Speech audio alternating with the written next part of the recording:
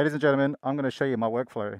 My Insta360 X3 workflow from start to finish, from mounting it like this to exporting and doing whatever you would like with it. This video is sponsored by Insta360. This is a camera that films in a 360-degree bubble. So no matter where you are, wherever you mount it, it's always going to capture that sweet action. And if you use my affiliate link in the description below, you do get the Moto Bundle kit for free, which is a mount like this, a claw mount, a grip, and the invisible selfie stick, plus a whole bunch of other adapters and things that you can stick all over your bike. You get it for free. It's like $100 worth, and you can literally do what we're doing right now and capturing some content. So the purpose of today is to show you guys how easy it is to just, grab some footage of your ride. I'm not doing anything special. I wing it every time, man. I go out on a ride, I'm like, oh, I'm just gonna try mounting it here. Sometimes things don't work, but you're always guaranteed an angle because you're in this 360-degree world. Oh yeah, look at this. 360 degree, you've got a million angles to work with from the one mounting position, which is damn sick. Got Jesse here. He actually runs a sick little brand. It's called MCM Apparel. These sexy jeans that don't look like moto jeans, but they actually are. And he actually knows how to ride these trails because he was brought up in the area. He does. He's being modest. I mean, he's going to teach me a few things, hopefully. But I just want to show you guys how the Insta360 works in a real life environment. It's a bit different to what I usually do. So I did an ADV course. It was through Safe to Ride in Victoria. Man, day and night, like improvement in riding and everything. My biggest issue is my leaning the opposite ways to what I should be doing. It's just getting used to the dirt rather than the road, because the road you lean with the bike and this you lean against it. So it's pretty, your brain just tells you not to do what you're doing. Such big bikes for these little tiny trails, man. Just gotta pull over here, bro. Alright, so that's cool. Another position that I found awesome. I mean, let's see how we go because of the grip and the wobblies. I guess with motorcycle riding as well and bumpy roads and everything, you have to be careful of how far you extend the selfie stick, because then you can just full on lose grip around here. But I'm going to mount it here so it has this little brace here to sort of support it, so it'll stop this movement so much. Get one of your adhesive mounts, stick it there and lock it right up, and you're not going to get any claw sort of movement or anything. But this is a very cool angle. You get a really nice frontal view like what you're seeing right now. And yours, Jesse, I might just swing it forward.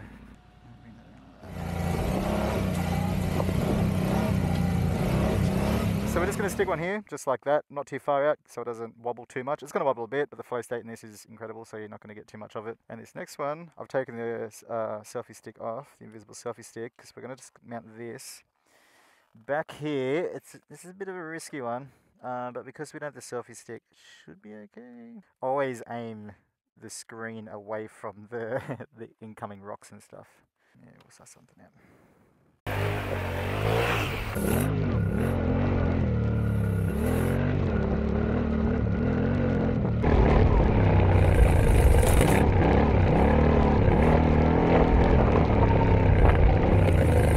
So Jesse is gonna zhoosh over.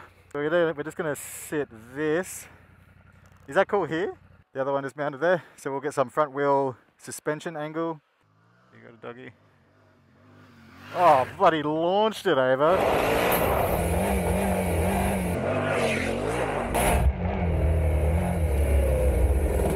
All right, that was the jump shot. I'm gonna try to get just a smooth shot next to him. I'm going to try to extend this out as far as I can. Obviously I want to try to get as close as I can to him. Cool. Alright, let's try this. There we go.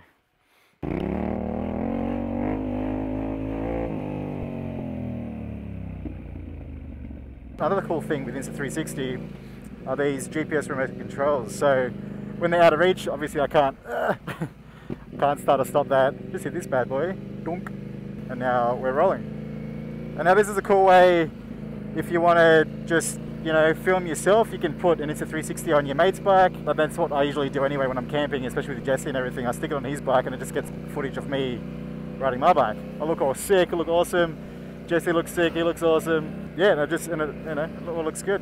And another very, very cool thing with the GPS remote is if you want that awesome overlay showing your speed, showing your altitude, all that sort of stuff, you can do that in post. And this is the layout that you're seeing right now. And let's just speed it up. I'm actually curious to see how accurate it is. Woohoo! That's the GPS remote, which is cool, and I'll show you how to do that in the studio. So you got your Insta360. Now what we have to do is get the files from here onto your computer. Now you can plug a USB-C cable straight into your Insta360 and then plug that into your Mac and transfer that way. I think it's actually quicker though to take the battery out, take your SD card out. If you have one of these little memory card adapters, the micro SD card adapters, where it makes the micro SD slip into the SD card, and it's like it makes it an SD card, and then stick that in your Mac, transfer the files over. It happens a lot faster. It's a lot quicker. That's how I do it anyway. And now the way I structure my folders is like this. So I have my hard drive, I have my yearly folders, open that up, then I have all the months within that folder. So we're in May, open that bad boy up, and we've got Insta360 workflow, which is what we're doing. And then I have all the cameras that I've used, and then I just drag and drop all the footage into those corresponding folders. And these are our two folders right here. So just click and drag them all in there. That's where they are. And they're, you know, they're pretty large folders. Let's have a look how big these things are. Yeah, 39, about 40 gig each one. Yeah, oh, that one's a lot bigger. And then I make another folder called Insta360 rendered. So when we export all our reframed angles in the Insta360 studio, this is the folder that it's gonna go into. Now, if editing video does not interest you at all, you don't like it, there is a kind of workaround, and it involves getting other people to edit your work, which I'm gonna be making a video on next week. So make sure you tune into that episode if that's something that you're interested in. I'm actually interested in it as well, because getting people to edit your stuff, yeah. That's where it's at. I love editing, but just time, you know. Okay, so let's jump into this. So we're gonna open up Insta360 Studio 2023. You're gonna hit that little plus sign. You're gonna import your footage. So this is where my stuff is. I'm gonna go Insta360J, highlight all those, hit open, does the thing, does it really quickly as well. And here are all your videos down the sidebar.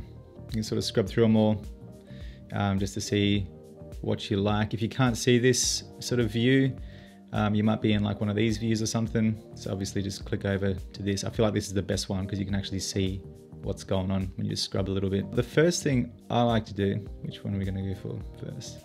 All right, let's check this angle out first. I was actually intrigued at how this angle would turn out. I haven't really done it before. This is a new angle for me. And yeah, it looks pretty mad. That looks wicked. I like it. You see the suspension working and everything. It's a bit of a tight, actiony sort of spot. You've got all the, you know, grass and everything moving really fast. I dig it. Okay, so what you may have noticed, if I just hit play again and leave it, everything is just sort of going whack. Whenever the bike turns, it's just going out there. It's moving out of the frame. Not ideal. So the very first thing I do before doing anything is going over to here and hitting direction lock. So now that locks the direction. So now the bike will stay exactly where I want it. So good. Now from here, I like to sort of, you know, might let the video play and just have a little look around, see what we got to work with. So that already, and I'm just zooming out. You zoom out, zoom in on your mouse. I'm using a Magic Mouse. So you zoom right out. I'm just sort of having a look and seeing what looks cool. That's basically all I'm doing. So I think that looks that looks mad. I'll just zoom in a little bit. I don't like doing the whole fisheye too much. It just sort of warps everything a little bit. But I think that looks cool. So that's a cool angle. And then yeah, and then that's a cool angle as well. Okay. You could do a side one like that if you wanted to. But yeah, I'm gonna stick with these two. So from here, let's just move it back a little bit again. That was pretty cool there. A bit of dust kicking up. Oh, sand. Woo! Okay, so we're going to start it from here. Right from there. Okay, now, so to trim all this off, a really quick way to do it is just to hit this. You can grab this guy and just slide it this way. I just go dunk, and it's already, you know, cut it up. You're going to hit at keyframes. This is just going to mark this exact, what you're seeing here, it's going to mark it. Boom, all the settings are dialed in, the positioning, everything, field of view. And I'm happy days with that. That's cool. I don't want to change that really at all. And so then I'm going to drag it. Actually, no, it's a bit too tight. So I'm going to go back to the keyframe and I'm just going to go, whoop. You can see everything changing down here. And that looks pretty cool. Okay, now you're going to have that go for as long as you want to go for. So I'm going to make it go to about here. Okay. And then to trim off this whole other section, yeah, you can grab it, go like that and drag it and line it up and everything. Or you just go douche and it just cuts it where your playhead's at. That's it. That's the first angle.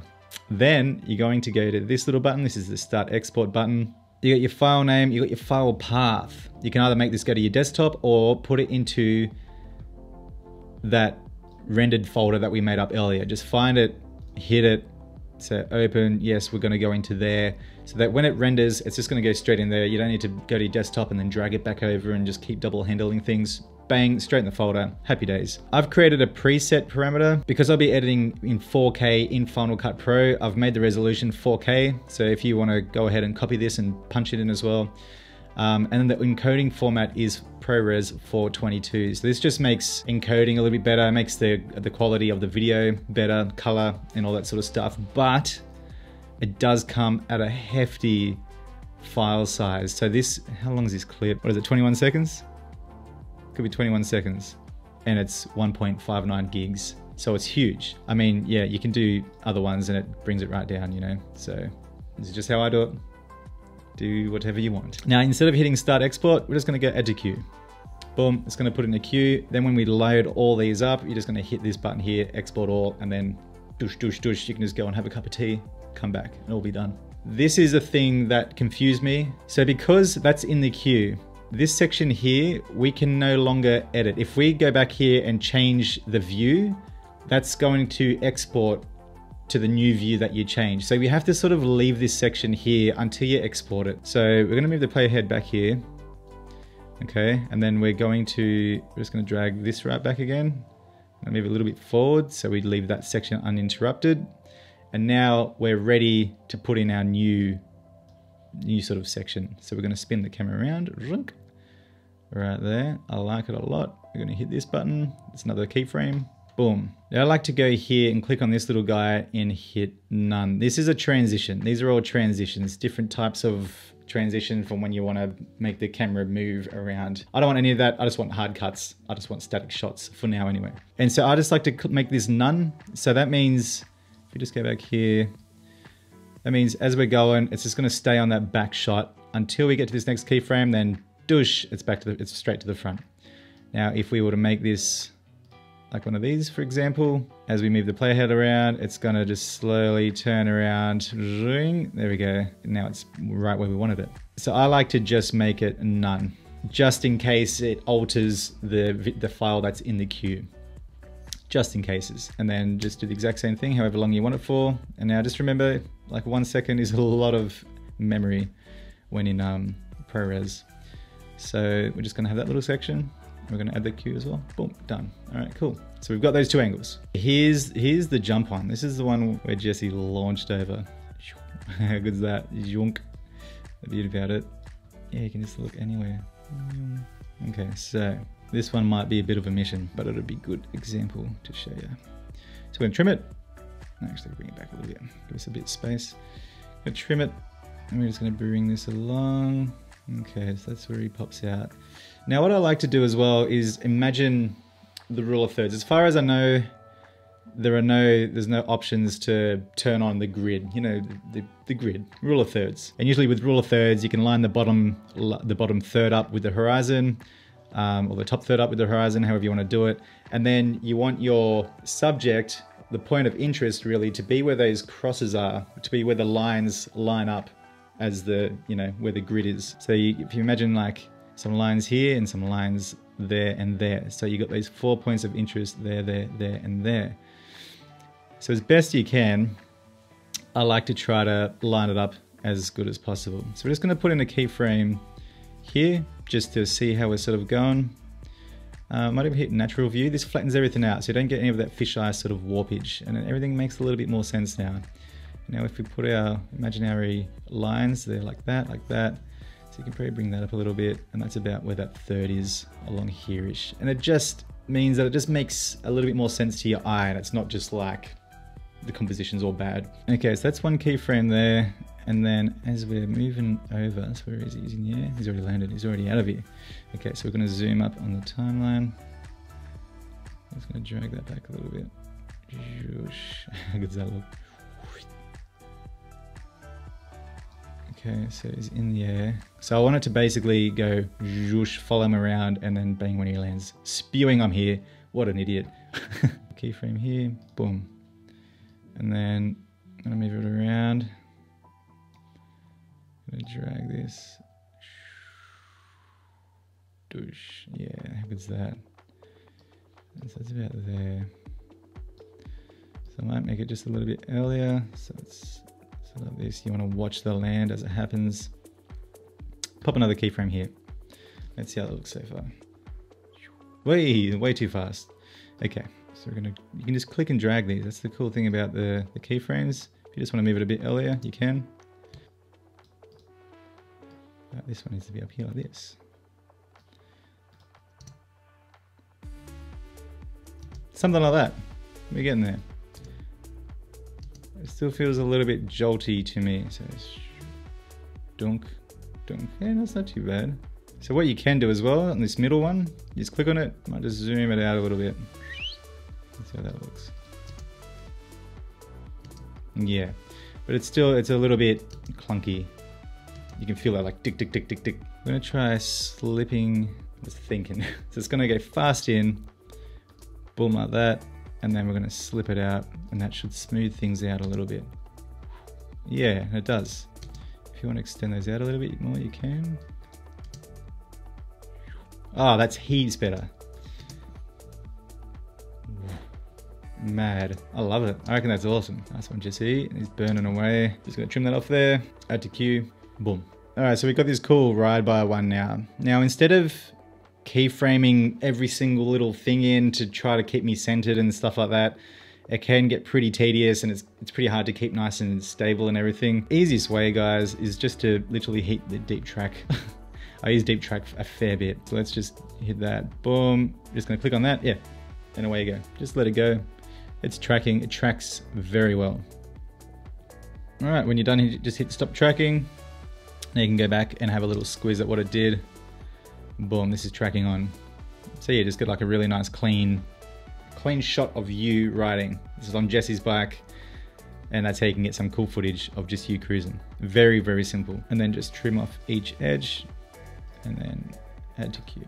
All right, and now the one you've all been waiting for, the gauges on the dials and all that sort of stuff. So when you film with the GPS remote, you'll have this new option right here. So if we go back to another video, this one, not there.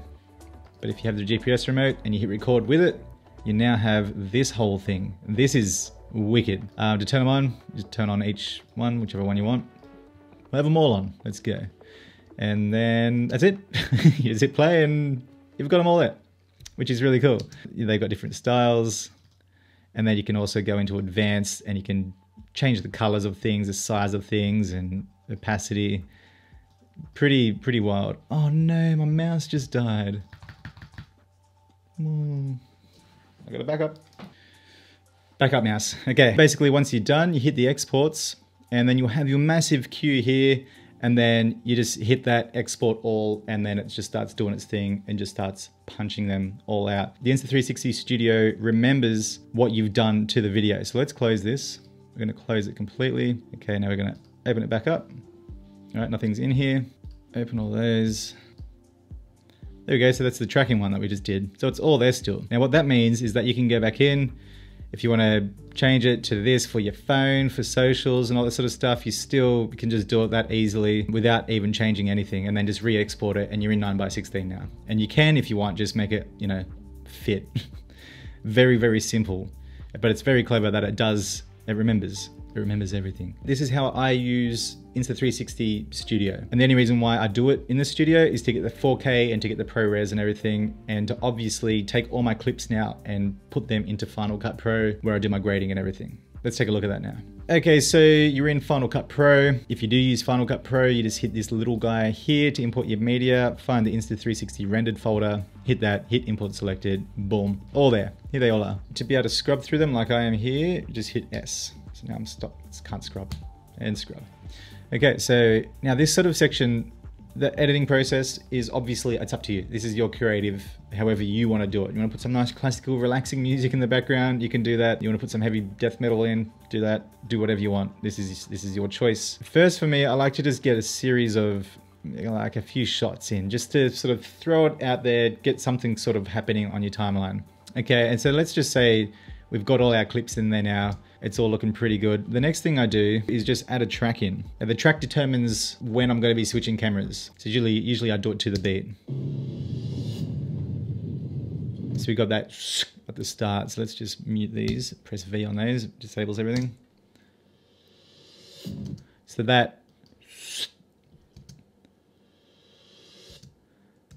that's where I reckon I'll start the video, right there. Click on the track, boom. And then with this, you can hit P and then trim the back side of the clip, and then it adds that little bit of space there by hitting P. And you hit A, gives you a little cursor. See the difference between the cursors? P, A. Boom. Right. Already that just makes it feel a bit exciting, a bit punchy. Hells yeah. Might just turn it all down a bit. Turn the volume down so we can hear the music a bit more. Maybe not too much. Okay, and another quick way to trim to the beat is by highlighting the track, getting ready to press M on the beat. And right there.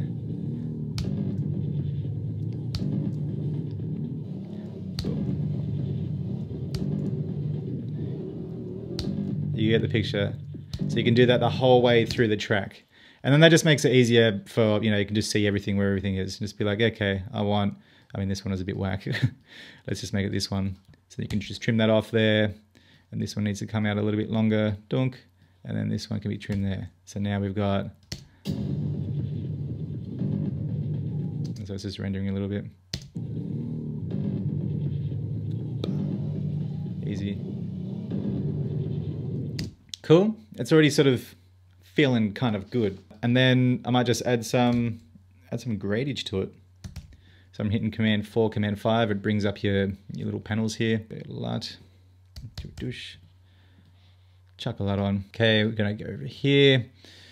Motovlog's LUT pack, and because we're in the forest, we're gonna get a bit of forest freedom sort of stuff, but not too much.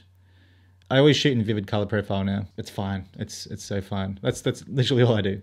Vivid color profile, everything's on auto.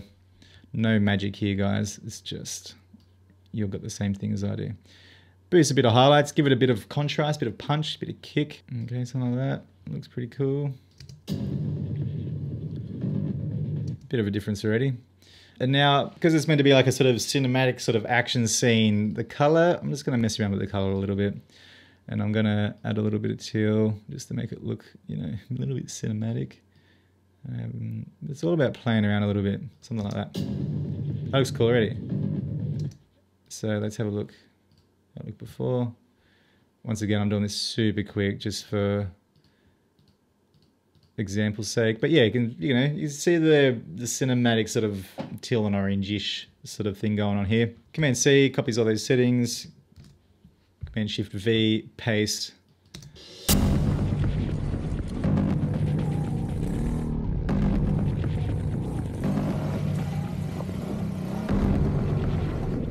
It looks pretty cool. Cool, I'm digging the way that's looking already. How's it before and after? Yeah, before, after. Yeah, that looks cool. I like it. So I'm gonna just keep on powering through this and we'll have a look at the final result soon. Okay, here is the final result for the action sequence anyway. Yeah, that's all I pretty much did was exactly what I showed you. I just maybe rearranged everything a little bit and just did some volumes. So when we're shooting straight up in the air, the volume dips down a little bit here just to give it that feeling that we're, you know, it's further away. That's obviously just audio dragged from the previous clip. So there's nothing too crazy going on here. This clip is what you saw at the start of this video. Now for the actual body of the section, what I usually do for this sort of stuff I use the main camera as the base layer of the camera. So in this instance, it's my point of view camera. That's what I was recording audio to. That was just on all the time, and I was just talking to it while I was moving the Insta360s around. And then I just add the Insta360 footage on top of that base layer. It's nothing crazy, you know. It's quite basic on my editing. I don't know if everyone's just like, whoa man, like you do such a good job. And I'm just sort of like, I appreciate it. I really do. But seriously guys, like anyone can do this. Just have a bit of fun, play around with it. By the way, if you'd like to check out my LUTs pack, I do have a link to them. Check out my store, I got presets, I got some stuff. And make sure you go and check out that Insta360 sale. There are some big savings to be had. Go and check them out. I got the links in the description below showing what's for sale and everything. It literally starts today. Start recording some simple Insta360 footage. You saw how easy it was. I just different mounting positions. Every now and then I'd be riding, after say like 10 minutes or something, change the location. And then it just gives you a whole bunch, a whole plethora of different angles. Have a bit of fun with it. If you don't have any action camera whatsoever, I highly rate the X3. It's my go-to. I use it on every single motorcycle trip I do. And if you use my affiliate link in the description below, then you will receive the motorcycle mount bundle kit for free. And it just includes so many cool things. Thanks so much for watching, guys. Make sure you stay tuned for next week. I'm actually very intrigued at how this is going to turn out because it's not going to be me editing the Insta360 footage, which is pretty exciting. It's going to be this stuff. Literally what I just showed you here, I'm going to get someone else to do it. And this would be for you guys that just don't want to edit your stuff. Like, you know, some people just don't want to do it all. And that's so fun. See you later, guys. Ride safe, and I'll see you next week. Peace.